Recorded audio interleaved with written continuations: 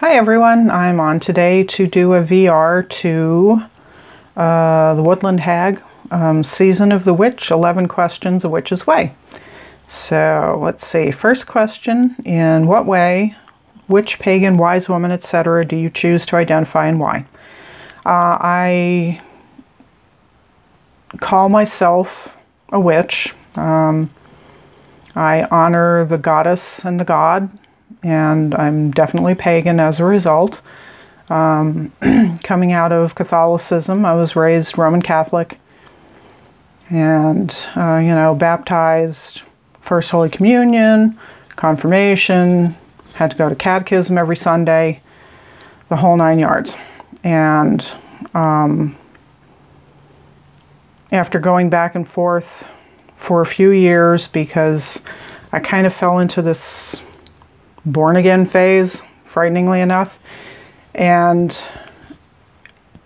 eventually I couldn't do it anymore. I didn't believe it, and I just felt like the goddess was always calling me, and this is where I'm happiest. This is where I feel the freest, the most in tune with myself, and it just freed me up from a lot of negativity. Just the whole thing just, I don't know, it just was wrong for me. So anyway, pagan witch, that's me. 2, what does my daily practice look like? I don't have any elaborate rituals I do every day or anything. It's more just, going outside and just listening to the wind or talking to a favorite tree, quietly so the neighbors don't hear and have me hauled away. Just kind of being aware of the world and nature. That's pretty much it. Yeah, like I said, there's no elaborate rituals I do every day. I don't meditate daily, or I don't know. What do I do for self-care?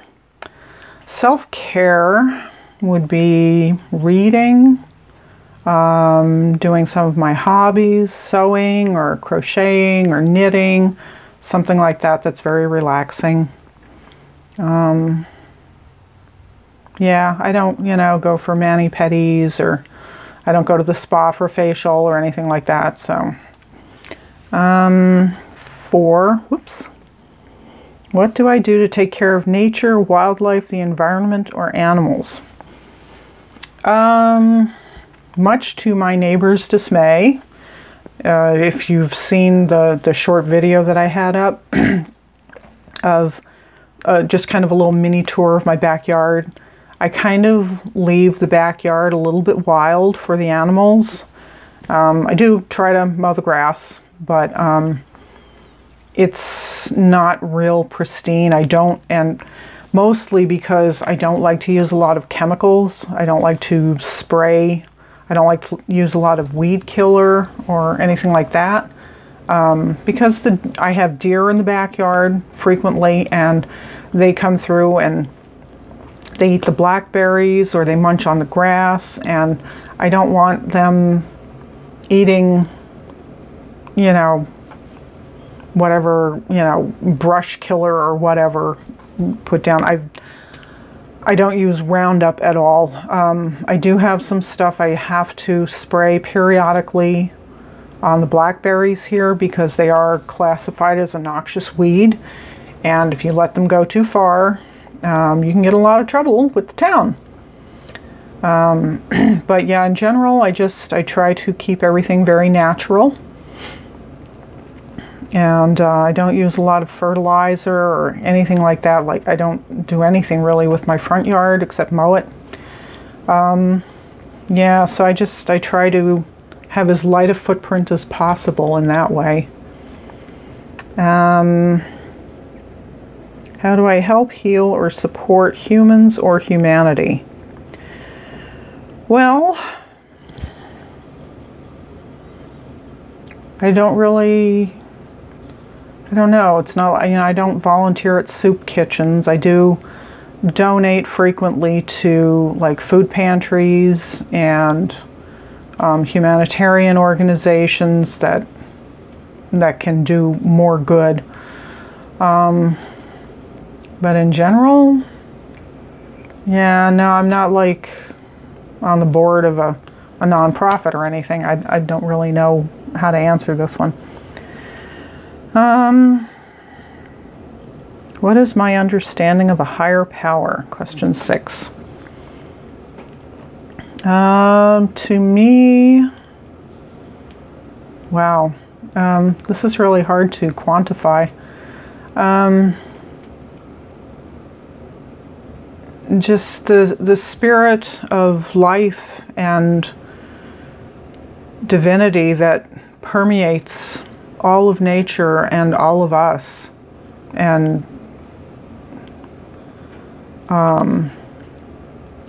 like a connection between all of humanity, all our conscious minds, and you know,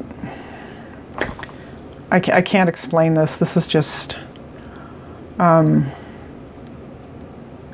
I feel like I know there is the goddess there, and I feel her presence. And just everything, every time I go out into nature, and you know, just walking barefoot through the grass, or like I said, going into the woods, taking a hike in the forest or something, just feeling that spirit, that energy. I can't explain what it is, but I feel it when I'm there. What is the most important life lesson I've learned so far? I would probably have to say not to judge other people and their path. Because frequently you can be wrong or misunderstand or just not have the knowledge. I think we are all trained to judge everyone else. You know, like somebody drives by in a crappy car and you think, oh, well, he's a bum and he doesn't work, he doesn't save his money, whatever. But you have no idea. I mean, you just don't have any idea. One of my sisters, and I have 4 sisters, and I am estranged from, I would say, well, 2 for sure. The other 2 are just kind of off in their own little worlds, and I never hear from them. But one of the ones that I am estranged from is one of the most mercenary people I've ever known in my life. She actually made a comment one time, and this is probably why the car analogy sticks with me, that she had seen some woman driving down the road with her 2 little kids in some beat up old car, and her comment was, well, why doesn't she just go out and buy a new car?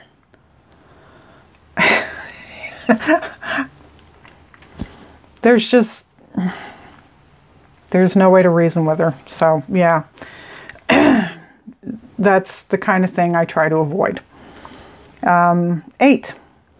How does this learned lesson affect my values and attitudes? Well, I think I kind of covered that already.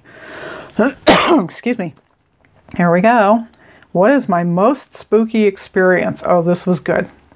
This was good. I was sleeping one night, and I am single, and the cats were not in the room, and it was during the winter, so I have this big heavy comforter that well, it's a sleeping bag, and it's got that kind of ripstop nylon cover on it, on the, you know, the colored side, the outer shell, and I put that inside a duvet cover, and I use that kind of as my quilt, so it does double duty. I get some use out of it. But you know, if you've ever had that stuff, that ripstop nylon, it's very noisy and it rustles a lot when it moves. And so I was laying in bed one night, and as I said, the cats were shut out of the room. There was nobody else here. And all of a sudden, the space on the edge of the bed, like I was, laying down, and right in front of me on the edge of the bed, the comforter sank down and I could hear the rustle. It was like somebody had sat down on the bed. And then a second later, next to it, a smaller one, as if a small person had sat down, or the first one had leaned over and set their hand down. And it made this rustling noise in the comforter. I mean, the thing was moving. And I was pretty scared, and I think I just said, please go away. I didn't see anything. There were no glowing orbs. There were no lights or anything. But it hasn't happened since. Now, this house did go through a period of some fairly intense paranormal, well, I would call it paranormal activity, where we were hearing people knocking on the door. My son and his family live with me, but they're downstairs. They have this whole little apartment of their own. Excuse me. And they would hear people talking, and they would hear music, and we had lights kind of coming on and off. And there was one night, it was during a snowstorm, and I was home alone, and I heard this let me see if I can duplicate this so you know what I'm talking about. Use this thing. I heard this noise on the front door, like somebody going, drumming their knuckles on the door. And so I got up to go see if somebody was out there. And I thought, who the hell is out on a night like this? So I opened the door, and of course there's nobody there, but there was snow everywhere, even up on the porch. And there were no footsteps. I mean, there were no footprints in the snow. There was nothing. It wasn't like a raccoon had come up. There was nothing. So I have no idea what that was. And we actually had so much going on for a while. I had called a local ghost busting team. Some guys that one of my sons had gone to school with had his own. They were doing paranormal investigations, and he was actually hoping to land a show, and of course that hasn't worked out. But yeah, they never did come out, and everything kind of settled down and stopped after a while. So I don't know what was going on, but yeah, that incident with somebody sitting on the bed in the middle of the night was kind of weird. Kind of weird. Let's see. Have I ever cursed, hexed anyone? I have not. Well, I take that back. It's everybody in the White House, basically. Well, right after the election in 2016, all those guys wanted them out. And I think most of them are gone now. I'm not sure that quite counts as a hex, but and of course lots of other people were doing the same thing, so I don't take that as all my doing. Although it probably didn't hurt to send a little extra energy there.